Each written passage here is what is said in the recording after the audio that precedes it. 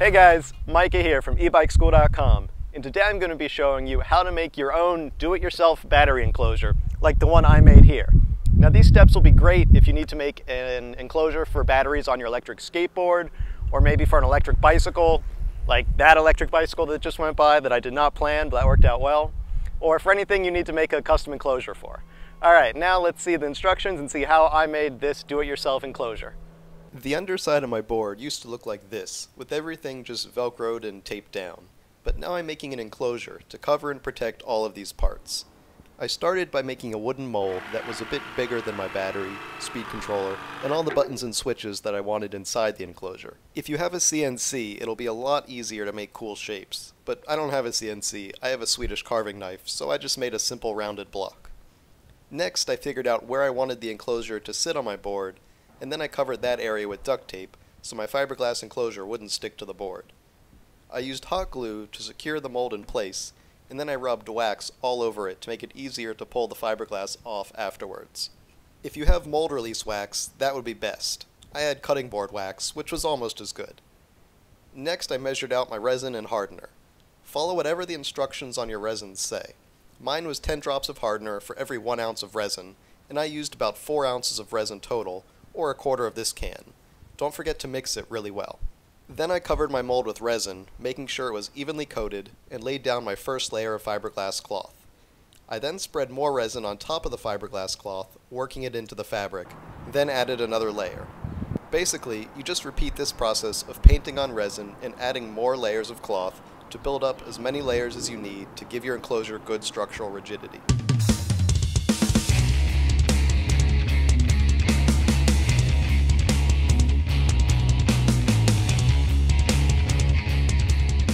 The instructions said to wait at least 2 hours, but it was a bit cooler out, so I waited a day, and then I sanded the rough edges down. Getting the mold off was a bit tricky with all of that duct tape, but it eventually came off. It was a little more tricky to get the mold out of the shell, since I had one area where the resin had actually adhered to the wood.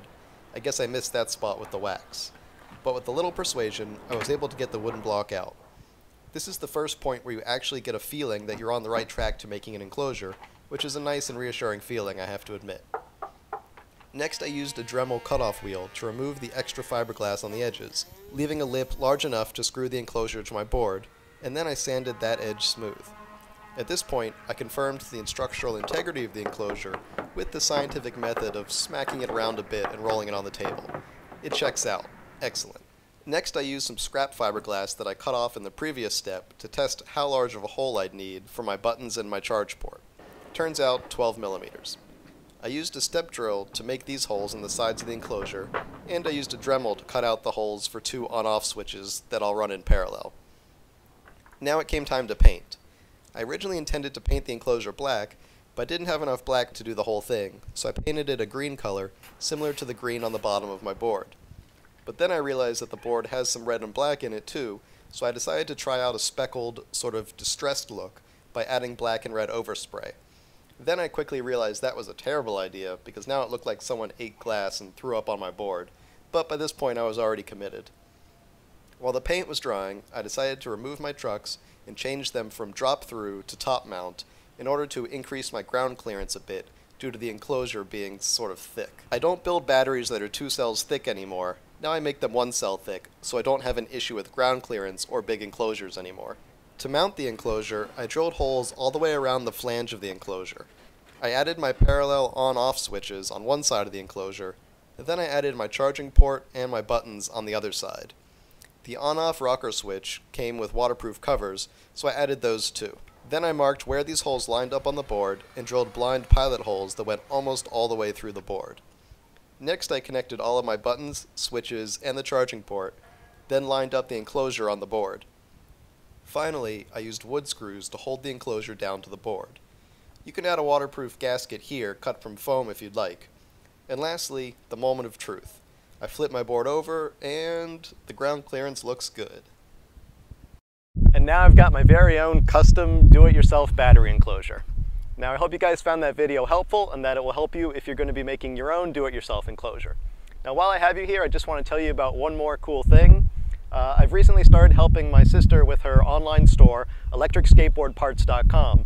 So if you guys are looking for a source in the United States for electric skateboard parts, whether it's all the parts on this kit here, the hub motors, the controller, the wheels, trucks, anything, as well as my own custom designed flat electric skateboard battery packs, that's all there on electricskateboardparts.com. So it'd be awesome if you guys check it out and help support her site.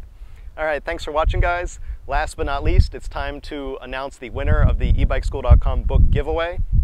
The randomly selected commenter from my last video was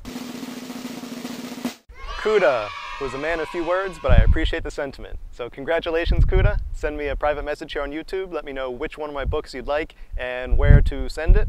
And then if anyone else wants to win a free copy of one of my books, either on building electric bicycles, on building custom DIY lithium batteries, or on DIY solar power projects, all you have to do is put a comment in this video, and hopefully you'll be the randomly selected commenter in my next video. All right, thanks for watching, everybody. See you next time.